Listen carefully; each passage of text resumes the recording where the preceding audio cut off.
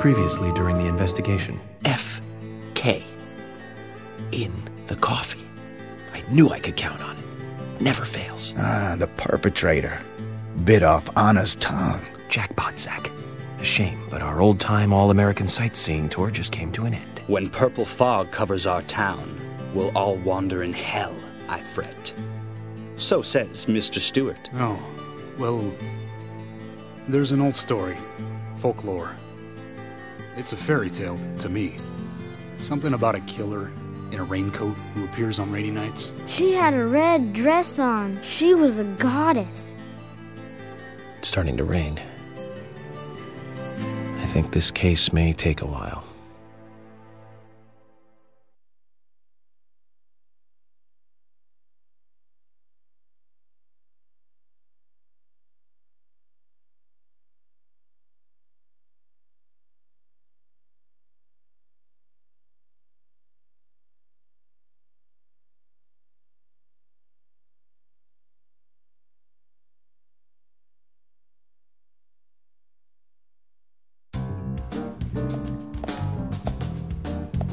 I had a chat with Diane. She said she was at the bar drinking with Nick at the time of the murder. We need to confirm her story. Let's talk to Nick at the diner. Very well, Agent Morgan. I have to head back to the department and clear up some paperwork. Go with Emily to the A&G diner. Okay then. I'll show you the way. The diner's open from 9 to 2100. Just as we suspected, Zach. Diane is the key to this case. I have a feeling she will lead us right to the criminal.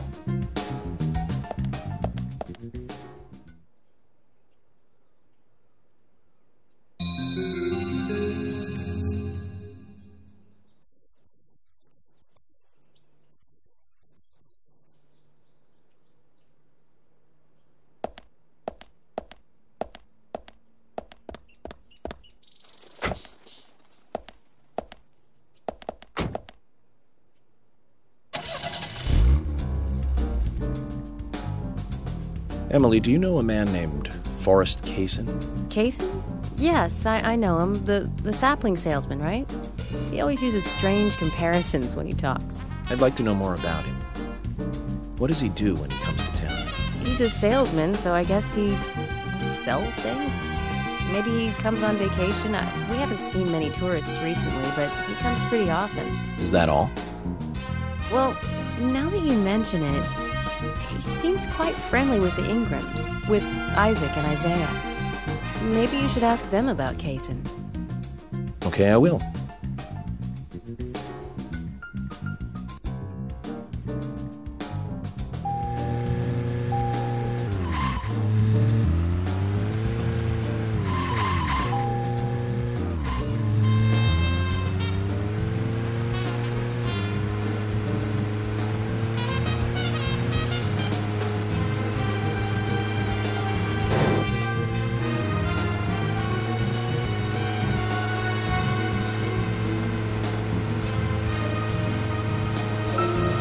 Emily, don't you find it a bit suffocating to be around George so much?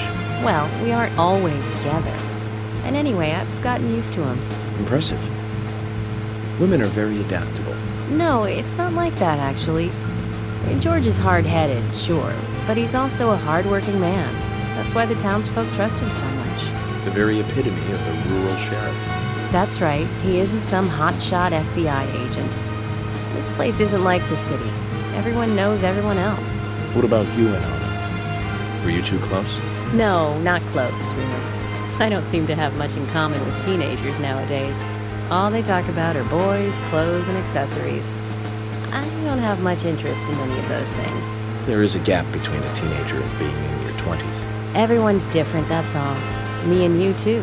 Zach, I'm not liking the way this conversation is heading. Let's concentrate on driving instead.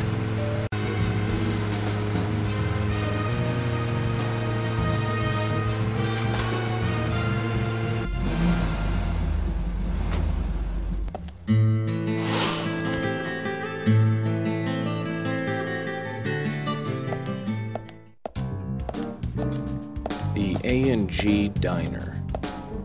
Wonder what the A and G stand for. Any ideas, Emily? Nope, I don't know either. Air and gravity, perhaps? Access and games? Aliens and Godzilla?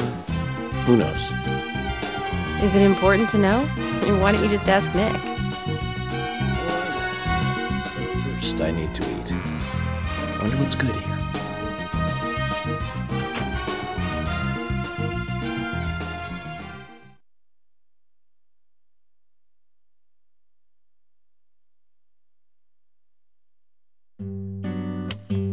Welcome, Mr. Agent. Hi, Olivia. Let me have your special for today. And some fresh coffee. Our special today is turkey. A turkey and gravy sandwich. Sound good? Perfect. Emily, you eat something too. It'll be on the FBI. Okay then, I'll go all out. I'll have the T-bone steak. I usually can't order it because it's a little too expensive.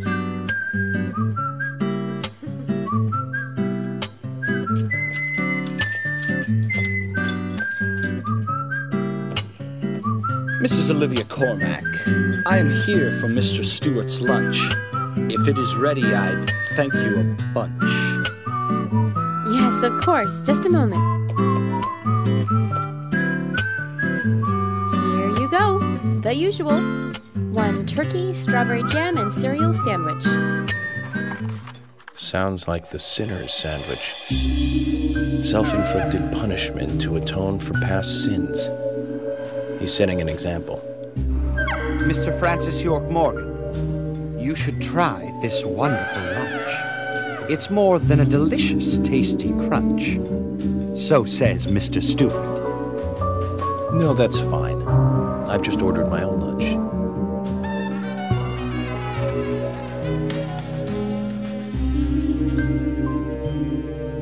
Mr. Francis York Morgan, that is, Mr. Stewart's order is delicious, I should mention. And Mr. Nick Cormack is a genius for creating this perfection. So says Mr. Stewart. Still, I have a hunch I might not like it. You sure that sandwich is that good?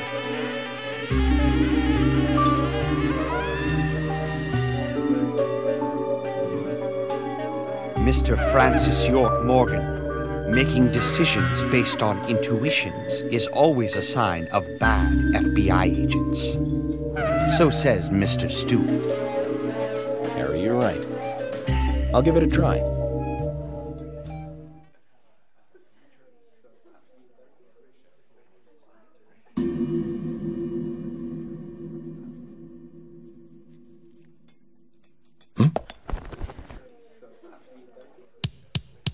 I can't believe it. This is fantastic. It's really good. Olivia, I'm sorry, but can I change my order? I'll have what Harry is having.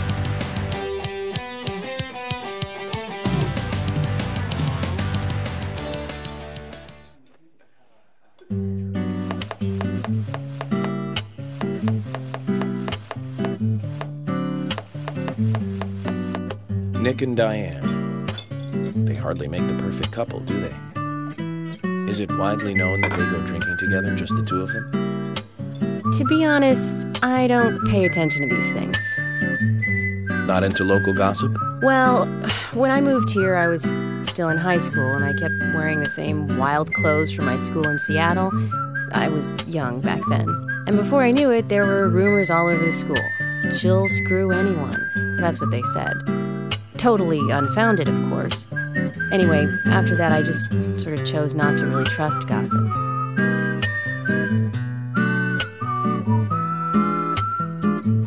I get where you're coming from. I used to dress like a hardcore punk rocker when I was in high school. You? A punk rocker? Nobody took my side, even when I had good grades. People rejected me just because of what I wore. I was young back then, too. Even still, I just don't see you as a punk rocker. And you laugh? Look at you. No makeup on, dressed in uniform, eating a steak for lunch. Okay, back to work. Let's talk to Nick.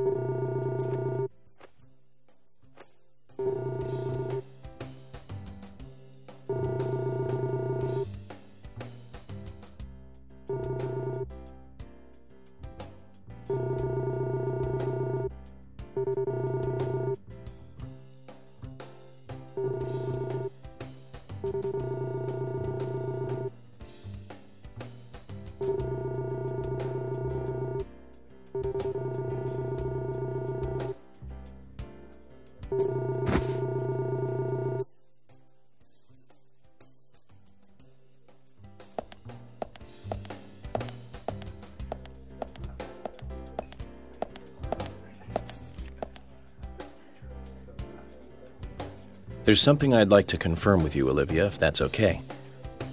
Yes. Well, so long as it doesn't take too long. First, what were you and Nick doing on the night of the murder? I was here in the diner. Nick said he was going to the bar for a couple of drinks. Does he go to the bar often? Leaving you to hold up the fort? Yes. He says he enjoys the conversation with Diane. I thought they went drinking again together that night. Do the three of you ever go drinking together? Well, you see, I'm really not into art. And your husband is well versed in the arts then, I take it? Oh, yes.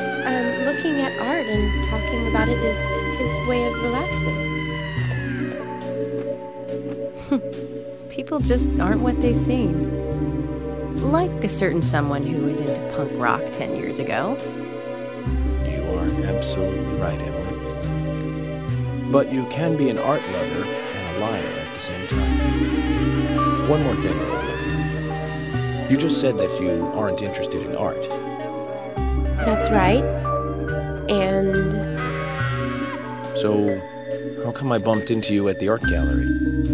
Didn't seem like Nick brought you there. You were there alone. I like trees, is the thing. That's why I went there. Surely you'd be better off in the forest rather than an art gallery then. I think you went to the gallery not to see trees, but to see Diane, right? You don't want to answer. Or perhaps this isn't the right place to ask. Meet me in the backyard. You can get there from the parking lot. I'll wait for you there for an hour after we close up.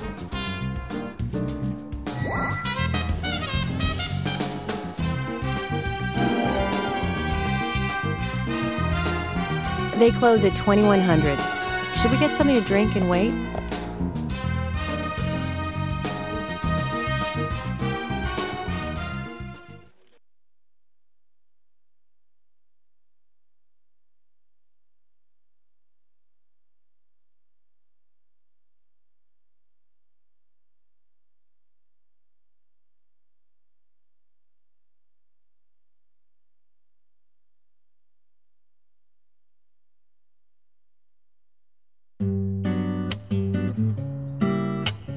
Agent York, what do we do now? I want to hear what Olivia has to say. Let's kill time until the diner closes. Okay, then I'm gonna make a trip back to the department. I'll see you in the backyard later. Okay, sounds good. See you later then.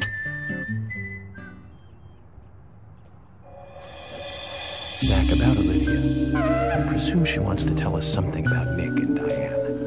Let's hope it's not just something for the gossip columns.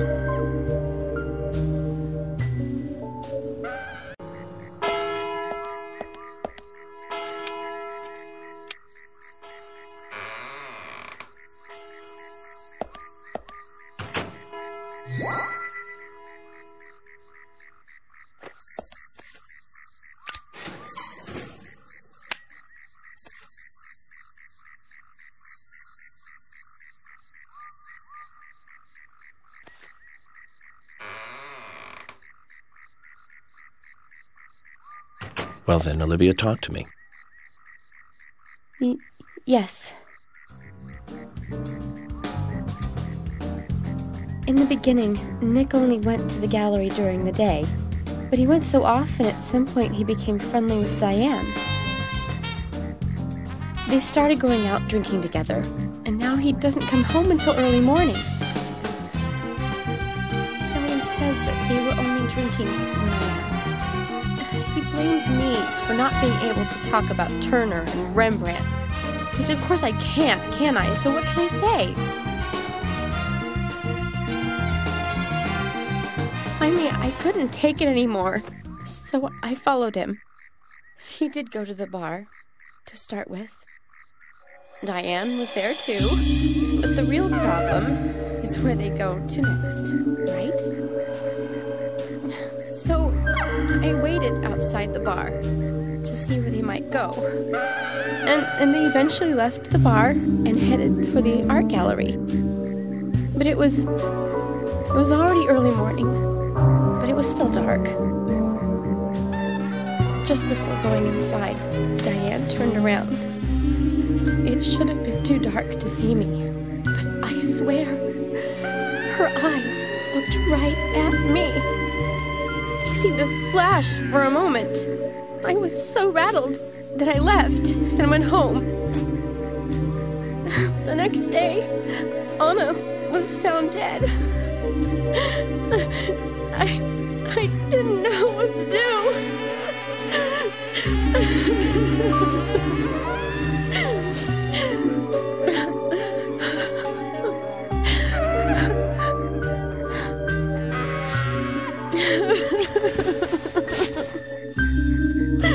I went to the gallery to talk with Diane about it, to confront her.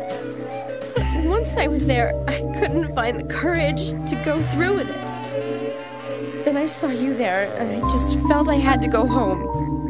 Nick has been seeing Diane every night recently. He just left for tonight, too. I really don't know what to do.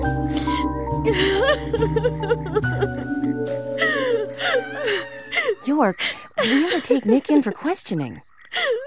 No, not yet. This alone isn't enough. Emily, answer me. This is Emily. Agent York is with me, too. I've just received word from Thomas at the Sheriff's Department. Something has happened at Becky's house. He was called in by Quinn, but he wasn't making any sense. We have no further details. I've sent Thomas over there. Can you go back him up? Yes, sir. One other thing. It sounded like he said, raincoat killer. This may well be related to the murder case. Take all due precautions. No! It couldn't be! Nick! Oh, please, no! What can I do?